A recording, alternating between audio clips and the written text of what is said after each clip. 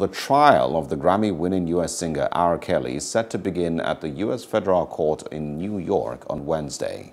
The R&B star is accused of racketeering, sexual abuse and bribery, charges which he has denied. Some of the allegations made against the singer, full name Robert Sylvester Kelly, date back more than 2 decades. If he is convicted on all counts, he could face 10 years to life in prison. Kelly and members of his entourage are accused of recruiting women and underage girls to engage in illegal sexual activity with the singer. The stories go back to the start of his career in the 1990s, with many centering around alleged predatory pursuit of teenage girls.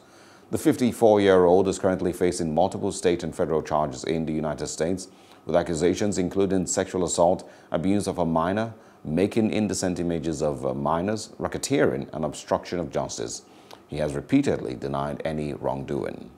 Hello, hope you enjoyed the news. Please do subscribe to our YouTube channel and don't forget to hit the notification button so you get notified about fresh news updates.